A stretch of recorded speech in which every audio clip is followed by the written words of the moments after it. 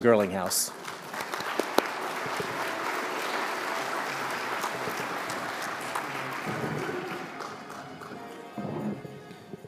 Good morning. Yeah, we like to say that we are A-OK.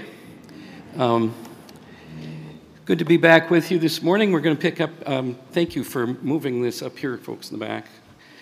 Hasn't our tech crew been amazing? They have done a great deal to accommodate me this week, and I'm grateful for that. So thank you to them. So yeah, yesterday we were talking about loss and how loss impacts our congregations, how we respond to and think about loss. I want to today spend just a few minutes kind of wrapping up some thoughts from the first presentation, talk a little bit about grief, and then go on to talk about nostalgia and yearning and how our sense of the past can begin to inform how we move into the future. So let's first go to talk a little bit about grief. Okay, wrong one. There, now I'm going. As I said yesterday, change always results in some sense of loss, and loss always results in some level of grief. And of course, we have experienced in our lives and in our congregations a great deal of loss, not just because of COVID, but even going beyond that. Churches have been in decline in this country since the mid-60s. I mean, if you look at the downward trend of population in terms of religious participation across the board, not just amongst us Lutherans, that line has been in a steady decline since, 50, 60 years ago. It's only maybe recently that we've started to notice it, and by recently I mean probably in the last 20 years, but even in the 1970s, there were scholars and thinkers who were saying the church is in decline, we need to figure out what that's about. Mostly they weren't listened to. So, we are communities that are grieving, and the only way through grief is to grieve. The only way through grief is to grieve. The problem with that is that we live in a death-denying culture. We used to say that we lived in a I'd said that wrong. Strike that back up. We live in a death-defying culture. There, that's better. We've often said that we lived in a death-denying culture, but I think it's really more intense than that. We pretend as a culture, and here I'm talking about mainstream American culture. There are other cultures within the American context that do this much, much, much better than those who trace our cultural roots into Europe. But we go around pretending like death doesn't happen. And then we act when death does come like somehow it's a failure or a mistake or something that's just not right. I mean, I've heard people say, if somebody was 105 years old, I can't believe they died. What? It was quite a number of years ago, even before I was bishop, I was listening to one of the morning news programs. I don't remember which network it was on, but there was a doctor on there, and she was talking about something we either had to do or not do to be healthier. And she said that if you do this, or don't do this, because I don't remember anymore, she said, this will reduce your chances of death by 100%. And I thought, she misspoke. I mean, she had to have misspoke. Well, then a few weeks later, I was listening to NPR. Yeah, I do listen to NPR. And there was another doctor on there, and that doctor too said, if you do this or don't do this, it will reduce your chances of death by 100%. And I went, what? As far as I'm concerned, as far as I'm aware, our chances of death as human beings is 100%. And so we've seen all sorts of things that have happened in our culture just in the last 20 or 30 years. The rise of celebrations of life instead of funerals. Funerals without a body present. I remember the first time I went to a graveside service, and we didn't even go to the graveside. We went to a interment chapel, and then the body just sort of disappeared at the end. The only way through grief is to grieve. And we do all sorts of things to avoid that. I mean, we have the funeral, and then, even if we've lost somebody deeply significant to us, 2 weeks later, people can't figure out why we're not back to normal. Our grief period, in many cultures, the grief period lasts at least a year when people understand that we're trying to work through our sense of grief and loss. So let's talk just a little bit about what it means to grieve. The first thing that we need to realize is that we don't think about grief the way we once did. How many of you can name Elizabeth Kubler-Ross's 5 stages of grief? Okay, handful of you, good. Maybe it's fading from our consciousness. Elizabeth Kubler-Ross was one of the pioneers of the field of thanatology, study of death and dying. She discovered 5 common experiences that people have, but they're not stages. You don't do them in order. I don't know, I still hear people say, I must not be doing this right because my stages are out of order. I should be doing this stage, and I should... Even Kubler-Ross, by the end of her life and the end of her work, said, no, they're not stages. They're 5 common experiences. And so in more recent years, like in the last 3 decades, that's why I say new ways of thinking about death and dying, or of grief and loss, we talk more about tasks. What are those things you have to work on as you work through your grief? They don't come in any particular order. They overlap. You can be working on more than one task at a time. And sometimes, in fact, one task will reappear later on in the process.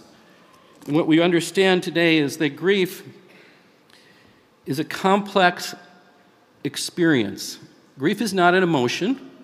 It's a complex experience that includes both emotional, physical, social, and spiritual components. And so it takes an awful lot to work through all of that.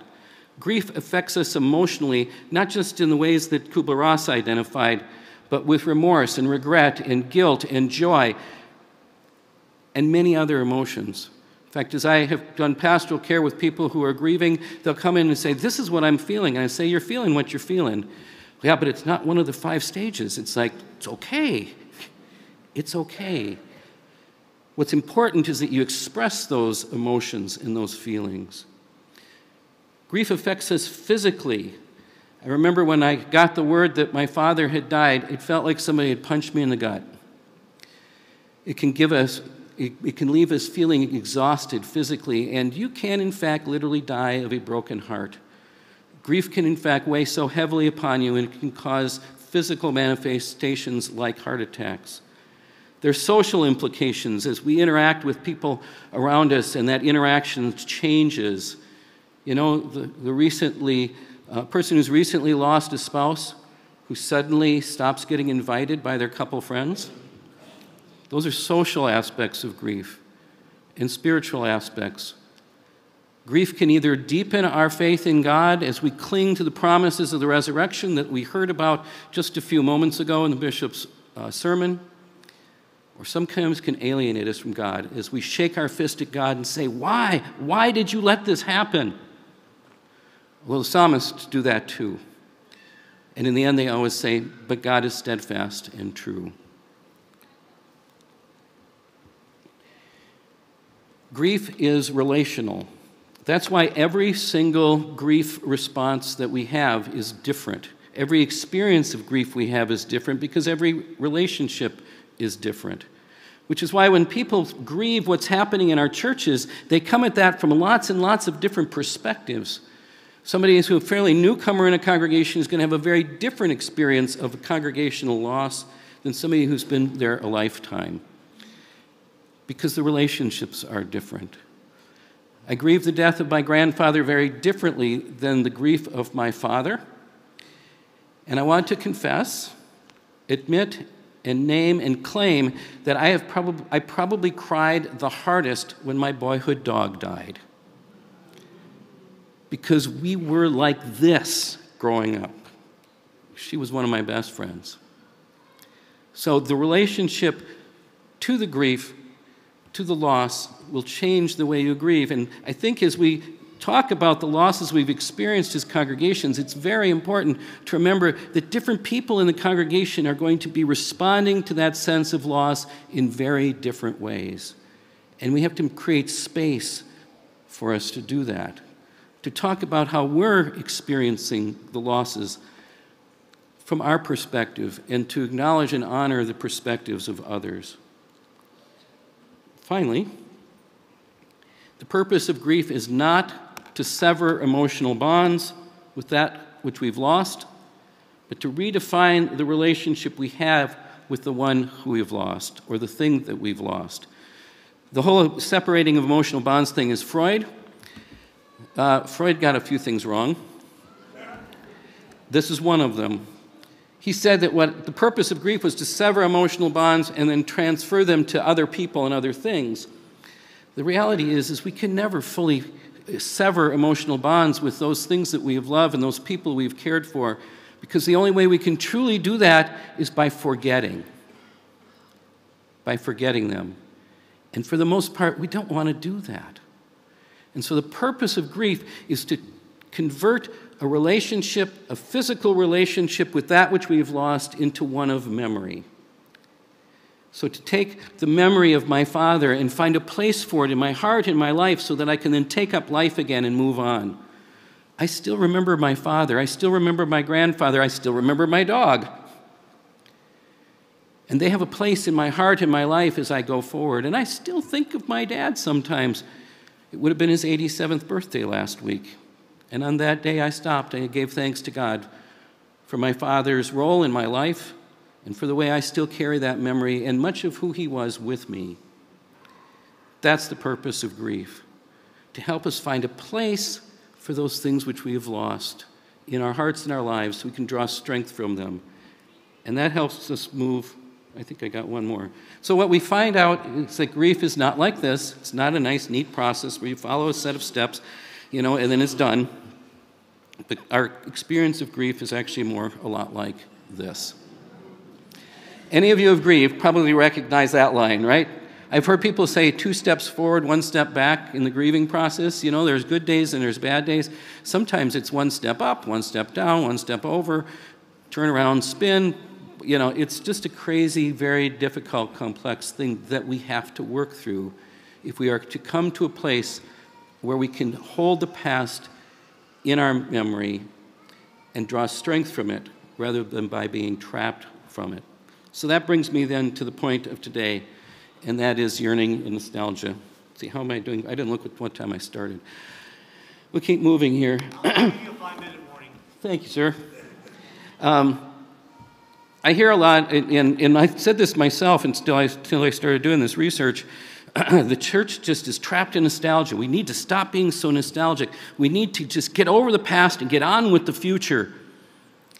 Well, I have come to learn that is probably one of the most unhealthy approaches to thinking about the past. In fact, I would go so far as to say that to say to a congregation, you just need to get over it and get on with it, is as cruel as saying to a parent who has just lost a child, well, you can have another baby. I mean, that's horrid. That's a horrid, awful thing to say. Or to say to somebody who has just lost their spouse of many, many years, well, you can get married again. Just forget your old spouse. Go find a new one. I mean, that's just wrong. So why are we saying that to our congregations? And I was saying that to our congregations until I started looking at this a little bit closer and learning. And I don't know how many times, and I pray God's forgiveness for the times that I have hurt a congregation by saying, just get over your past. The past is past. Let's move on. So we want to talk about the difference between yearning and nostalgia.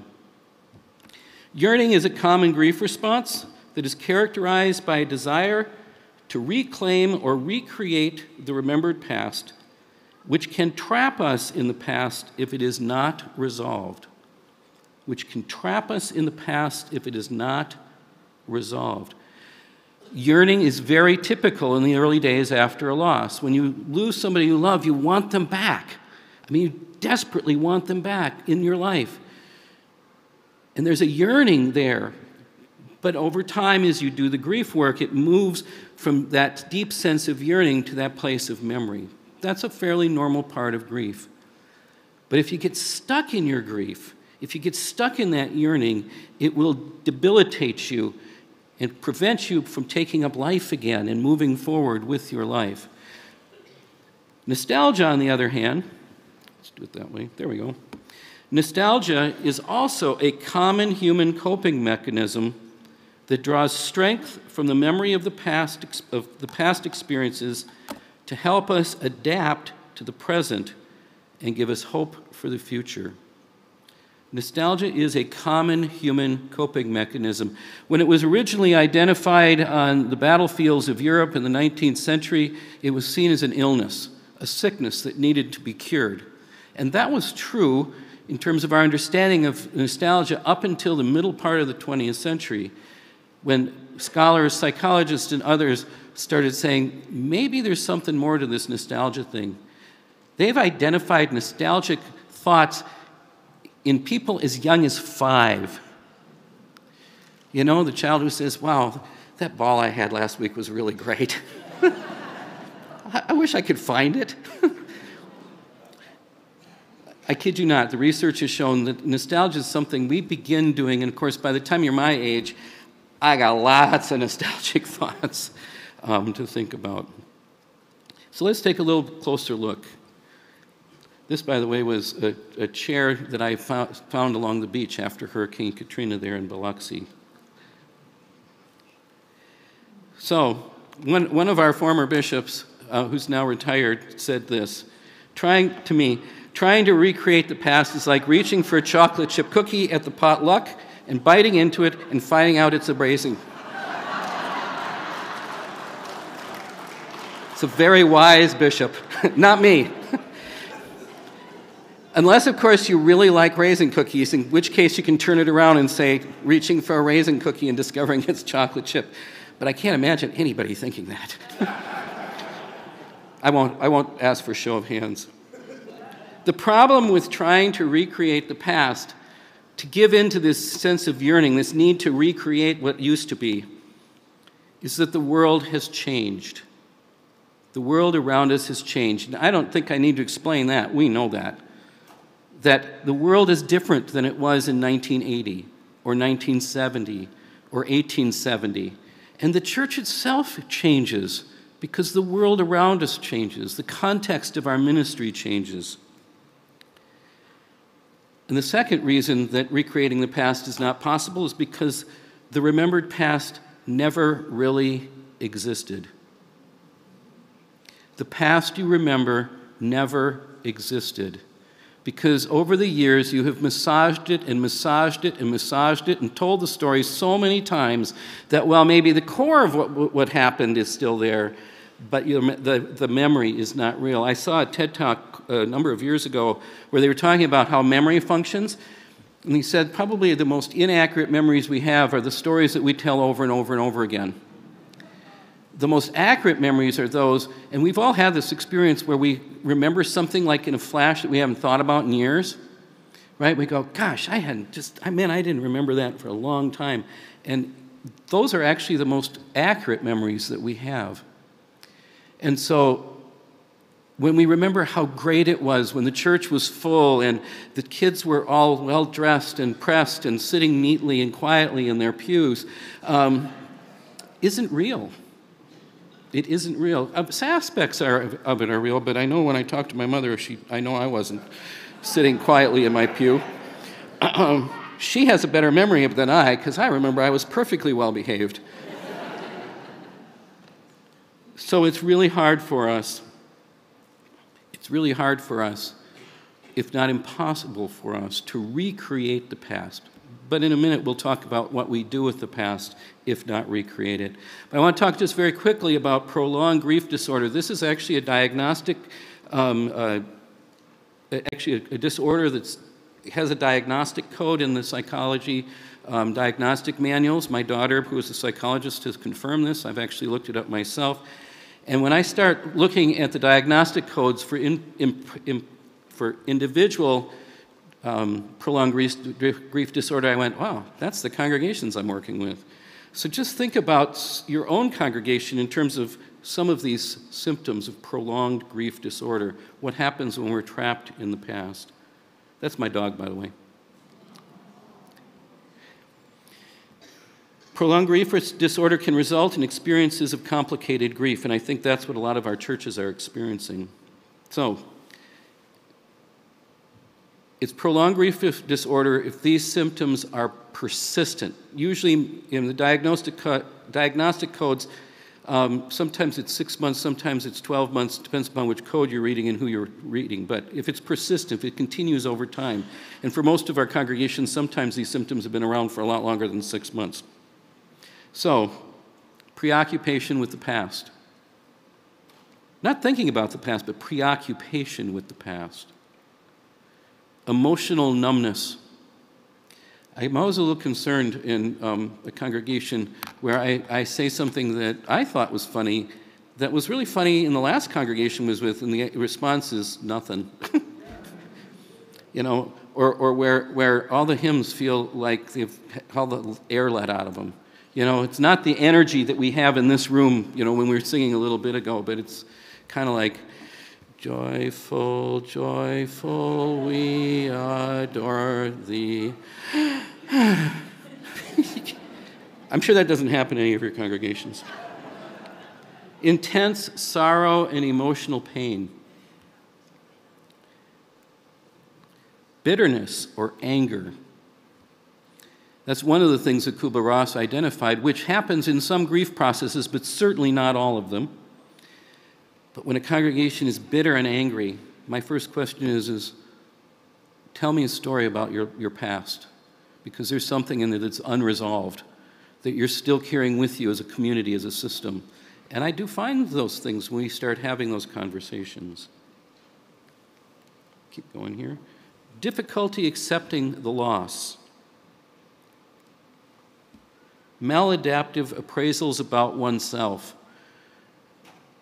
A congregation that used to be 500 members still behaving like they're 500 members when they're only 50. You know, I talked with one congregation one time, and they could not figure out why they couldn't populate the 5 or 6 or 7 or 8 committees they had with the 60 people they had in worship. It's like, really? Difficulty trusting others. Your neighboring congregation, the bishop, the synod, each other. Feeling alone or detached. Feeling that life is empty and meaningless. Remember, these are persistent symptoms. I mean, we all have days where we think life's pretty meaningless, right? But it's when it persists. Confusion about one's role or diminished sense of identity. We just don't know who we are anymore as a congregation. I mean, we know who we used to be. We'd really like to be that again, but we don't know who we are now. Keep going here. Difficulty with positive reminiscence. Difficulty or reluctance to pursue interests or plans for the future. We can't think about tomorrow because we're so busy thinking about yesterday. So, how do we get unstuck? This is a picture from my visit to Yellowstone in 2018. If you've ever been to Yellowstone, I was expecting a journey to the wilderness. And I got rush hour in Tulsa, which is not anything like rush hour in like Philadelphia, but you know, still, how do we get unstuck? As I said, the only way to grieve is to grieve. And how do we do that? Through narrative. We are people who are defined by the stories we tell ourselves, both as individuals and as communities. And it is in the storytelling, in the talking about our experiences, sharing our memories. What do we do at funerals, right? We have the funeral liturgy, which is really important.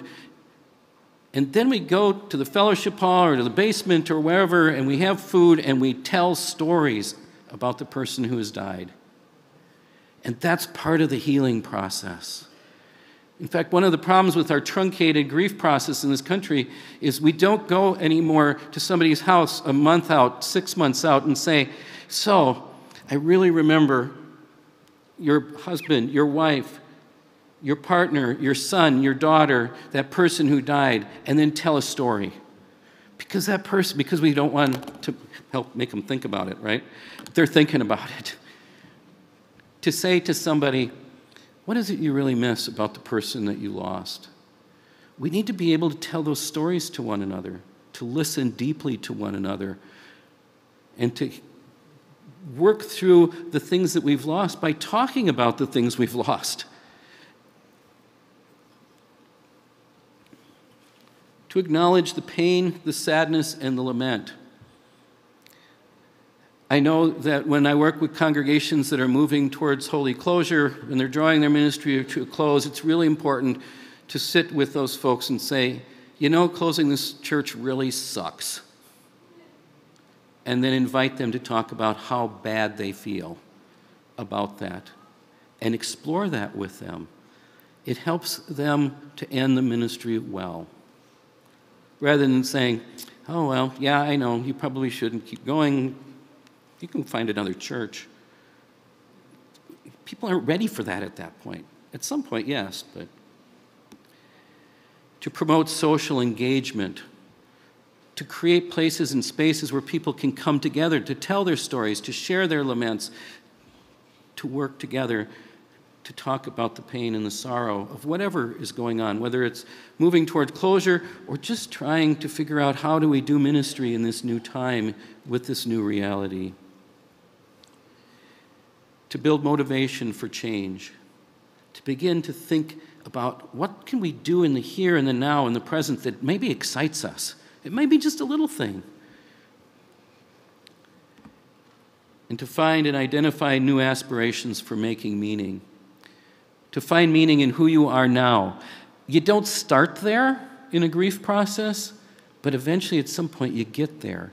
As you work through tell the narratives of your pain and your sadness and your sorrow, of what you miss, about what you've lost, you begin to work together and to start saying, okay, that was then. Who are we now? What assets do we have? What strengths do we have? And we'll talk about that this afternoon. So, and then that becomes a dance between dealing with loss and working through the pain of that loss, and also restoration, talking about how do we begin to take life again, and ministry and mission. And it goes back and forth. So at first, as you begin this work, you focus more on loss and less on restoration. As you go on, you focus more on the restoration and less on the loss. And that's the way it goes. But you don't forget the past. And so that moves us on. I'm going to go zip through these really quick because we're for time. You can read about these in a book I might have written. Nostalgia. Oh, by the way, I'm going to go back one. I'm a photographer. That was my very, very first 35 millimeter camera. It's a 1950s Argus. It's a wonderful little camera. It taught me everything I know about photography. Anyway, the work that when I discovered the power of nostalgia, it came through the work of this scholar and the people he works with from North Dakota State University in a book called Nostalgia, Psychological Resources by Clay Rutledge. And I thank Professor Rutledge for the amazing work he's done around nostalgia and how it works in our individual lives, and I think in our congregations and communities as well. So that's my footnote. Okay, moving on. So nostalgic memories are normal, and there's nothing wrong with them. They, in fact, can be very informative to us in terms of how we look at the world and how we engage the present and step into the future. Nostalgic memories, according to the research that Rutledge and his colleagues have done, and they've done this work not only in the United States, but they've done similar research in Europe and also in Asia, working with scholars in China. So they've done some cross-cultural stuff. They intended on, at some point future, and I don't know if this has been done or not because I haven't had a chance to look at any of the newer research that this team has worked on. They really like to look at Latinx and African cultures as well, but their suspicions is that this transcends and crosses cultural boundaries. So nostalgic memories help to build social connectedness. We feel connected. Remember I said yesterday that we need this sense as human beings of continuity, and our stories of the past connect us to one another and to the continuity of our own lives. And that allows us to have some strength and resilience as we move forward. If we say, gosh, God has been with us in the past, God will be with us in the present, and God will be with us in the future. And how do we know about God being with us in the past if we don't tell the stories of the ways that God was with us in the past? And so as we begin to talk about how God has walked with us for the last 200, 150, 50, or 20 years, we begin to tell the stories of our congregation and how God has been at work among us. That's nostalgia work. That's healthy nostalgia work, as long as we don't get stuck in it. So it promotes social connectedness. It promotes self-awareness and self-esteem. Self-awareness in that we need to know our stories, both as individuals. I mean, it'd be a little weird if you forgot your entire story from this moment on as if it never happened, right? I mean, we call that dementia. I mean, we need to know our stories, where we've come from, how we've gotten here, the people who have influenced us, and how they've influenced us, and why, and how we carry those memories with us. I am so, so grateful, for example, for the campus pastors who shaped and molded my faith when I was in college. I don't want to forget that. I also don't want to dwell there, because if all I wanted to do is recreate my college days, have you ever seen a 60-year-old trying to recreate their college days? It's really sad. But I own and I value that time and carry that with me. So it makes me self-aware, but nostalgia also contributes to our self-esteem. If we did it once, we can do it again. If we did it once, we can do it again. You know, if years ago we were serving the community around us, it means we can serve the community around us again, because we did it before. Now, maybe we did it differently when there were 250 of us, and we have to do it differently when there are just 50 of us. But you know, Jesus did an awful lot with a handful of guys and 12 guys and a handful of women. Of course, we know who did all the work, right?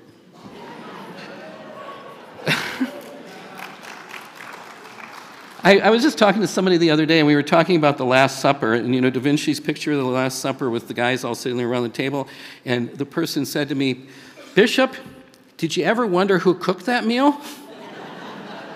The women were there. And in fact, the Gospels even say that in the upper room it was the disciples and the women who were with them. So if you think that there were no female disciples, you're wrong. They were there, and they were very much a part of Jesus' ministry. But if we did it before, we can do it again. We may have to do it differently. We may have to do it in a different way because we're in a different configuration. We don't have to recreate the past, but we can draw strength from the past for the sake of moving into the future. The past can help us find meaning and significance. We can mine the past for what our core values are as God's people, the church. And those core values that were reflected are still those things that lie at the heart and the center of your congregation. They're still there. They may be packaged different. They may need to be packaged different. They may need to be shaped differently. But the core of who you are is still there. Our most nostalgic story as the people of God is the story of the cross and the resurrection. We tell that nostalgic story over and over and over and over again every single year. We don't want to recreate the first century, although Christians have been trying to do that for 2,000 years. But that's what stands at the heart and the core of who we are as the church. So if we are supposed to forget the past, we turn our back on who we are. And so the question always is How was God at work in us in those days, in the good old days, in the used-to-bes? And how can that help us see how God is at work with us and among us in the here and the now? And how can it build confidence in the fact that God will be with us tomorrow and the next day and the day after that?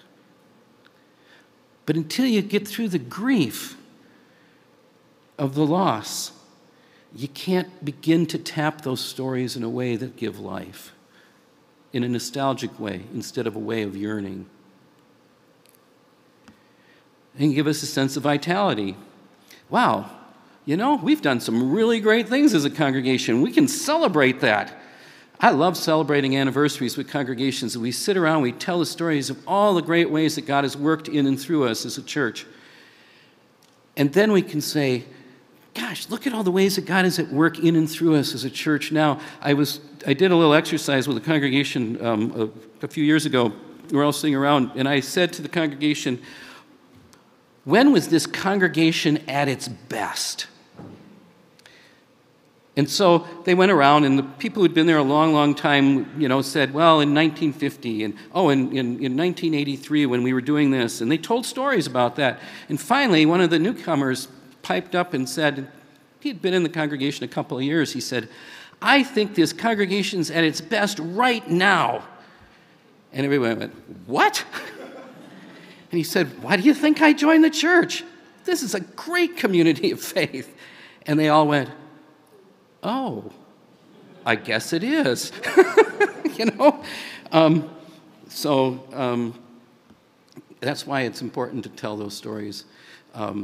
But he could hear all the great things his congregation had been about in the past, and instead of saying, well, I'm going to yearn to recreate that, he says, you know, all that stuff is still going on right now. Look, I can see it.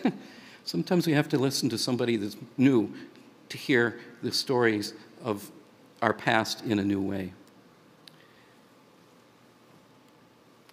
So, nostalgia contributes to a sense of belonging, and there is a crisis of belonging off in our country this day, especially among our young people. It usually gets said there's a crisis of loneliness, but loneliness is the opposite of belonging. And by belonging, I don't mean becoming members. I mean being a part of a community of faith, a place where people feel welcomed and loved and cared for and supported, not a name on an organizational membership list. Nostalgia contributes. So, you know, when you have new people come in, if you do have new people come in, make sure they know something about the story of your church. Tell them the story of who you are and where you've been. Help integrate them into that story, and then say, we are so glad that you have come among us now to share your gifts and your skills and your perspectives and bring that new vision into this community of faith. It raises optimism. Again, if we did it before, we can do it again. It's like the child who moves into a new school district and says, I'm never going to make any friends here. And the parents say to the child, well, you had friends in the last school. Think about how you were good at making friends there. You can make friends now. And the kid usually says, yeah, right. And then goes out and makes friends because they believe they can do it. Raises optimism. It evokes inspiration. Instead of trying to recreate the past, tap into those things that made that good and let that inspire you to try new things, to experiment in new ways. At some point, all of your congregations experimented with something, right? You tried something new. At some point, somebody founded your congregation. Imagine what they would have done if they had gotten to the place where you are and said, you know, the church back in Europe was really great. We'll never get one started here. Right? At some point, somebody in your congregation has been an innovator, a creative person, an inspired person who has tried something new, probably failed a time or two, and eventually God blessed them and created the churches that you belong to today. That's still possible. That's still possible. If we can tap into those memories and find strength in those memories, rather than just trying to yearn for the past, the church can find a new source for vitality. And even if a congregation ultimately decides it's time to bring their ministry to a close, everybody that's a part of that congregation, even if it's just a half a dozen of you, carry all of those nostalgic memories with you to the next community of faith. And that can be a gift. And the life of the congregation that you belong to will continue to live on in you and in the lives of the people that you touched over all those centuries or decades of mission and ministry, of all the people whose lives you touch after that congregation's ministry comes to a close and yet continues in you as you go on to whatever the next community is that God calls you to. Nostalgia can boost creativity. I like this quote from Saul Bellow from his 1970 novel, Mr. Samler's Planet. Nostalgic memories keep the wolf of insignificance from the door. Nostalgic memories keep the wolf of insignificance from the door. Because our memories tell us who we are, not just who we've been, but who we are and who we will be. The story of who God has been among us and how God has led us and directed us and guided us in the past helps us to remember that God loves us most of all for Jesus' sake. Reminds us that God continues to walk with us and will continue to walk with us no matter what tomorrow holds, even beyond death and into life itself. And so as we embrace God's future, I love the image of the bicycle wheel. Now, I don't know if you're bicyclists, you understand this, but if you don't really know much about bicycles, I used to do a lot of bicycle riding when I was a lot younger, and I did a lot of work on my own bikes. And the way a bicycle wheel works, if you don't know this, is the spokes hold the wheel in tension, and the way that you get a wheel to quit from wobbling or hopping is by adjusting the tension on the spokes. So you turn a little bit on this one, and you turn a little on that one, and you work your way around the wheel until it's back in true. There's a little stand, it's called truing stand, and you use a little tool to do that. And you're constantly, every time I hit a train track or something, I have to go home and get the thing back and around. And I think that's one of my metaphors for life, that we're constantly in the business of truing our tire so that we can continue turning and moving into the future. And so we all, as human beings, and I think as congregations, need a sense of continuity, a connection with the past. That's the function of nostalgic memories.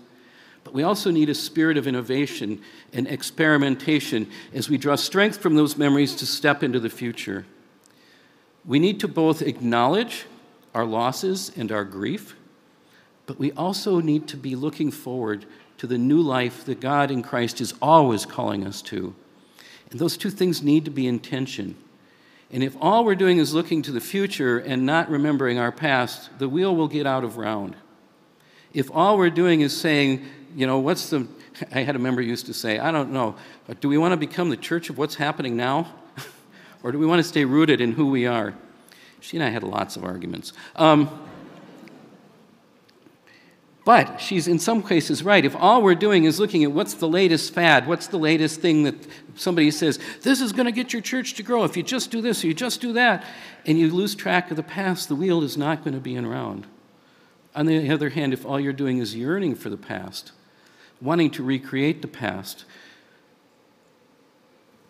again, you'll forget and you'll miss the wonderful things that God is doing among you in the here and now and not be able to hear how God is calling you into the future that God is always calling us to.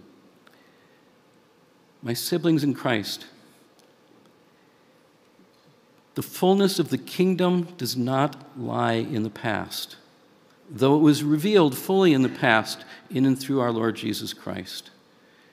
The scriptures tell us again and again that the fullness of the kingdom lies in the future, which means that while God has walked with us faithfully down through the years, the reality is God is always calling us into the fullness of the kingdom which lies in the future. And God is at work in you in the here and in the now. We're going to talk about that future and how we step into that future this afternoon. And so I think that's maybe, that's the last one.